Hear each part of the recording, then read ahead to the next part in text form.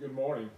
I want to welcome you to the study for May 10th, Sunday of 2020, from the fifth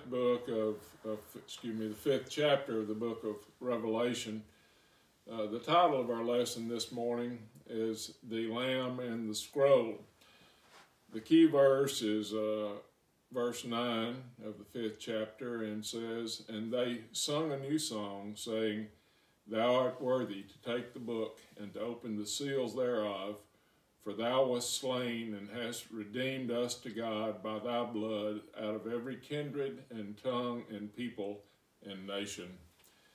The application this morning that is the goal is that the student will give examples why Jesus is worthy of all worship and praise. As we start to look this morning at this chapter, we go from what we studied in the last Sunday in the 4th chapter, where we studied in the worship of God the Creator, to the worship of God the Son, our Redeemer, Jesus Christ. We're studying, as we looked in Revelation, what is to come, the things of the future. And that is where we've turned after we studied the churches in chapters 2 and 3.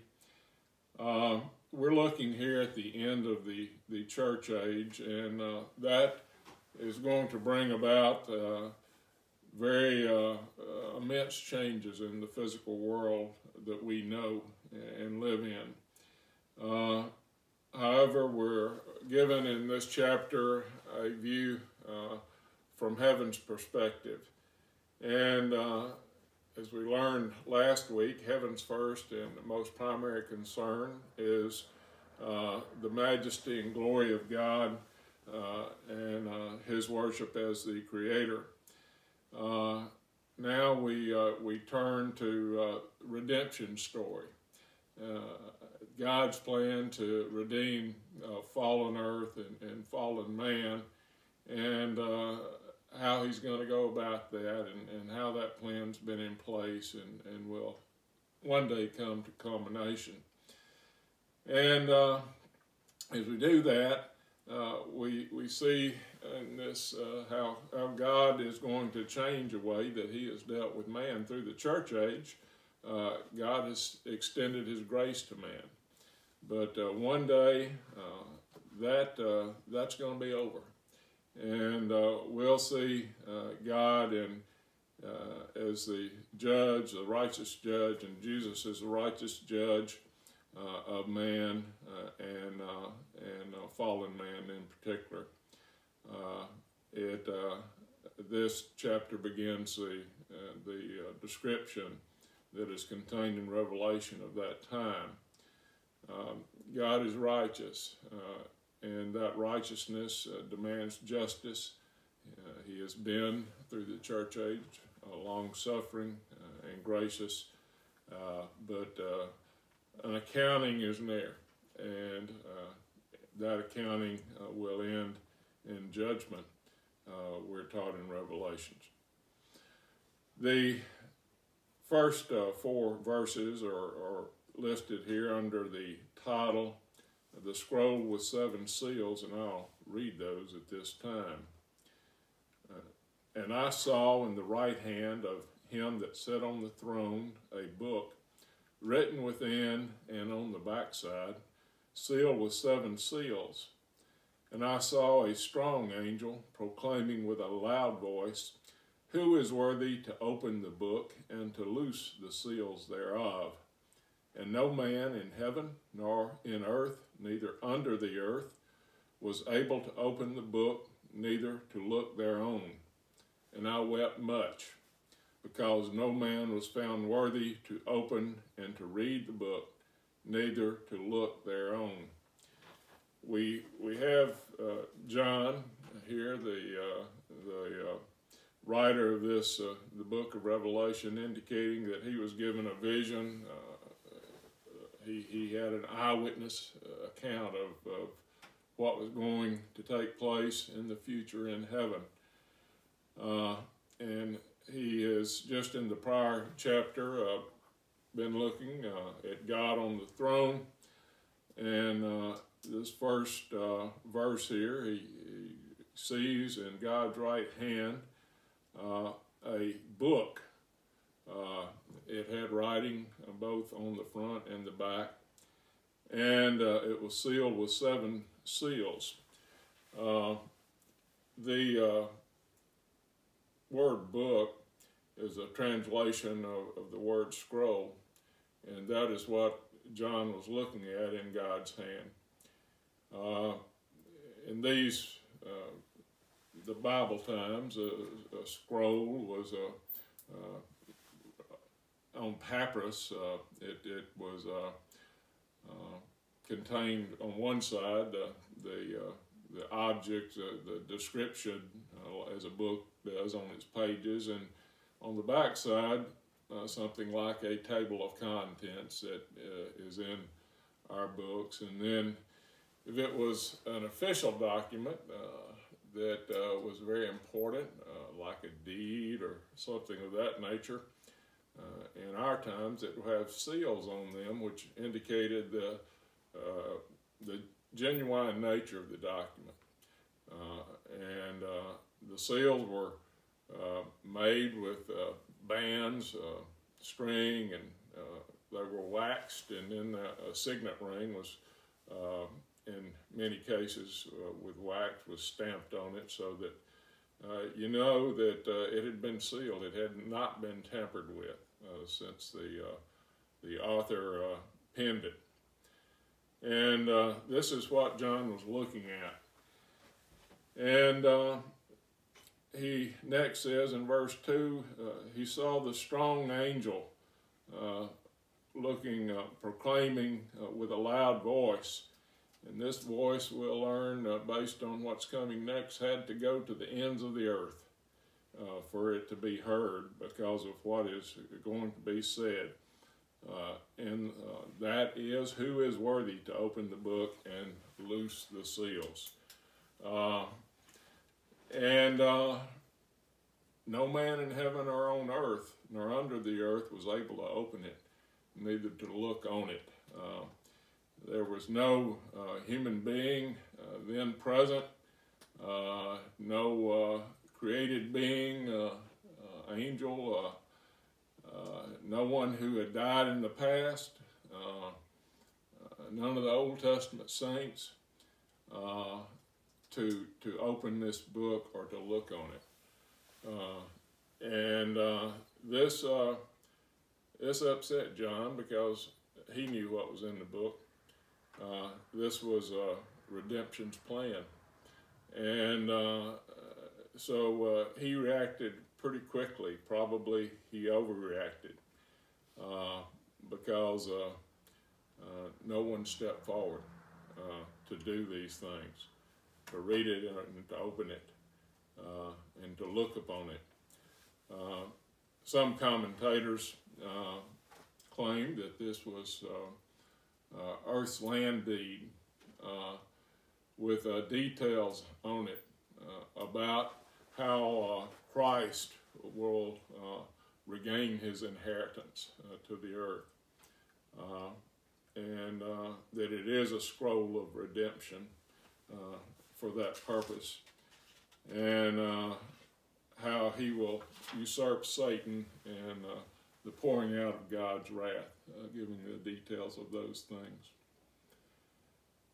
The next subject that is covered in the headings in the lesson plan today is the Lion of Judah, and covers verse 5 through 7, and I'll read those at this time. And one of the elders saith unto me, Weep not. Behold, the Lion of the tribe of Judah, the root of David, hath prevailed to open the book and to loose the 7 seals thereof.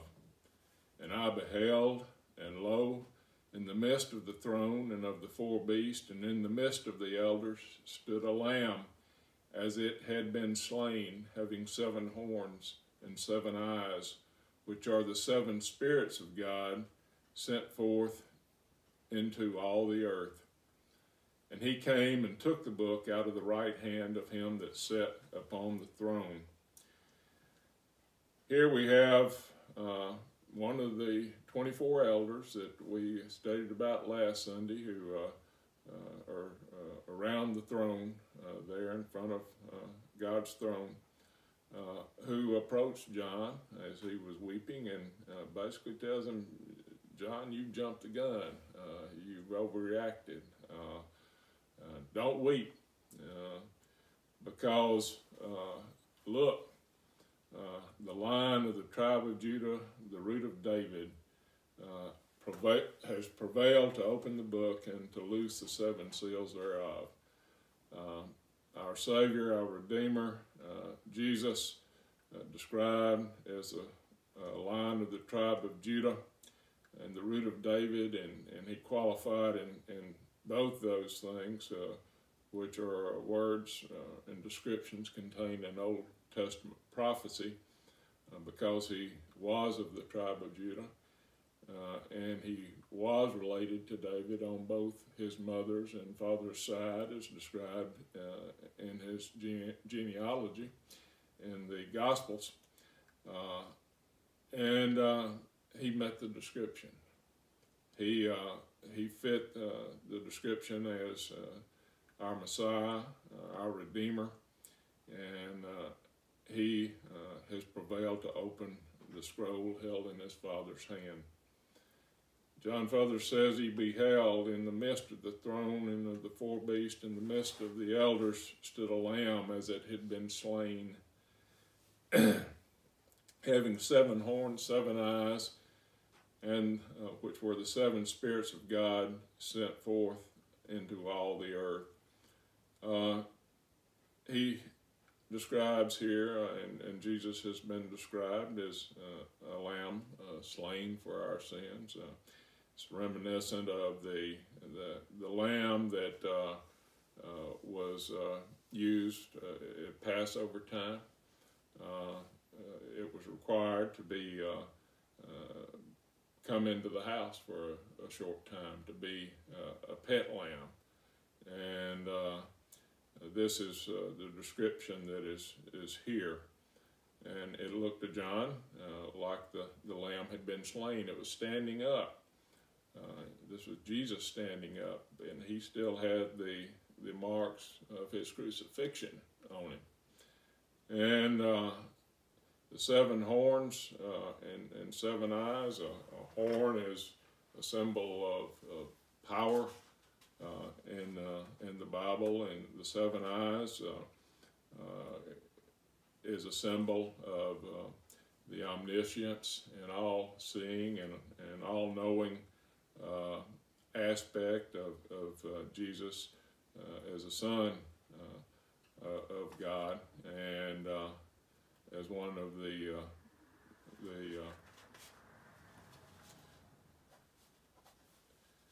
Father, Son, and Holy Ghost. And also the 7 spirits of God were aspects that we look at, which means total intelligent discernment, complete understanding, and in control of all human history events. 2 characteristics: complete power, authority derived from his Father, and complete knowledge of humanity were qualifications, and Jesus had them all for opening the book and revealing its contents. After that description, the heading changes. Jesus took the scroll out of his Father's right hand, and then we have a worship service breaking out in heaven. John's worry is no more. The one that made him weep. The worship of all creation is the heading, and it's described in Revelation 8 through 14. And when he had taken the book, the 4 beasts and 24 elders fell down before the Lamb, having every one of them harps, and golden vials, full of odors, which are the prayers of the saints. And they sung a new song, saying, Thou art worthy to take the book, and to open the seals thereof, for thou wast slain, and hast redeemed us to God by thy blood, out of every kindred and tongue and people and nation, and hast made us unto our God kings and priests, and we shall reign on the earth. And I beheld, and I heard the voice of many angels round about the throne, and the beast and the elders, and the number of them were 10,000 times 10,000 and thousands of thousands, saying with a loud voice, Worthy is the Lamb that was slain to receive power and riches and wisdom and strength and honor and glory and blessing. And every creature which is in heaven and on the earth and under the earth, and such as are in the sea, and all that are in them, heard I saying, Blessing and honor and glory and power be unto him that sitteth upon the throne, and unto the Lamb forever and ever. And the four beasts said, Amen. And the 24 elders fell down and worshipped him that liveth forever and ever. We, as I said earlier, have a worship service that breaks out in heaven. It starts after Jesus took the book. The four beasts and the 24 elders fell down before him. And they had harps and golden vials full of odors. Harp is probably a lute, is associated in the Old Testament with praise and the honor given from the playing of the musical instruments. The golden vials of incense are descriptions of things that were close to the worship that took place in the both the temple and the tabernacle, and it describes these as the prayers of the saints.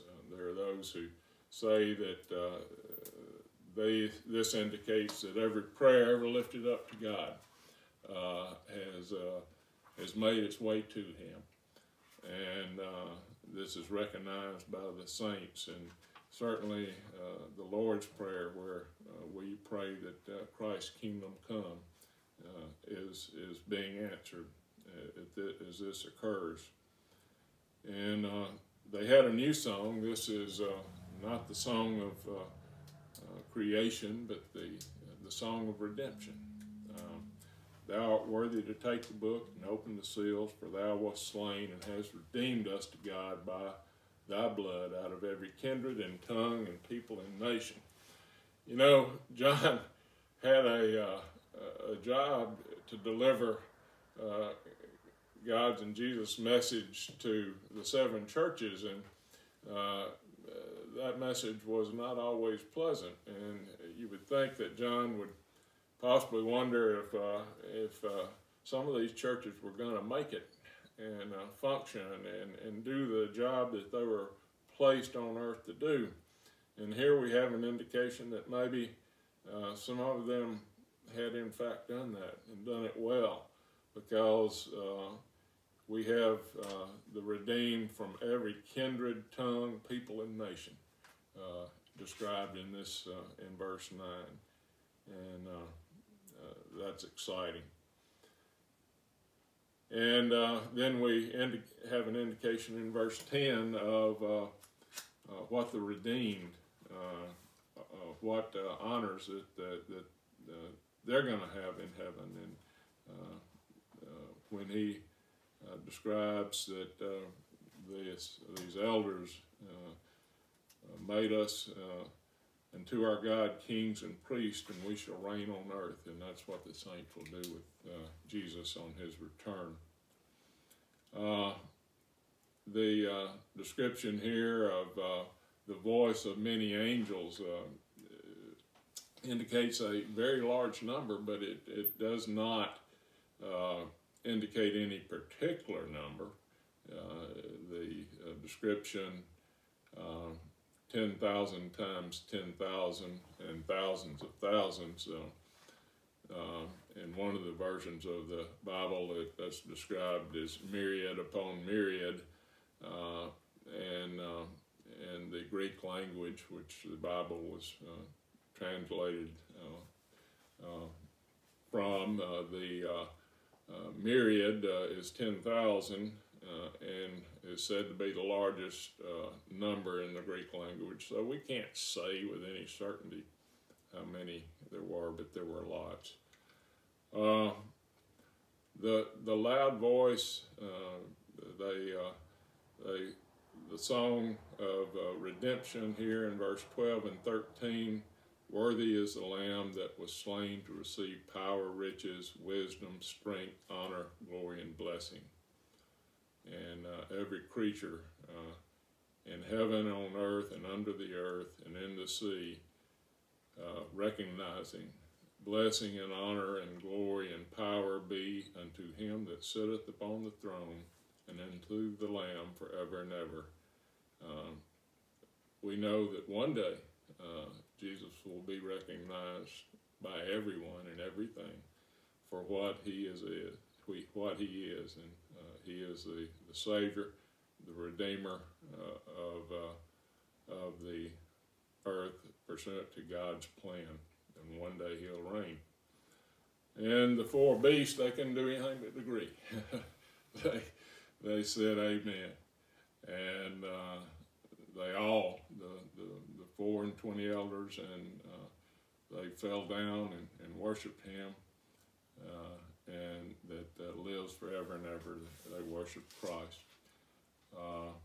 So we see here the whole universe caught up in singing redemption song because of the wonder of all at the nature of Jesus' sacrificial love.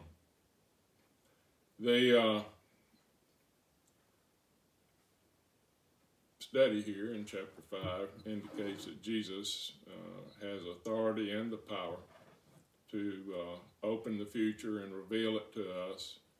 And the great purpose of the book of Revelation is to look into the future and to show us the things that are to come, and so that we can look forward with certainty to our future and to tomorrow.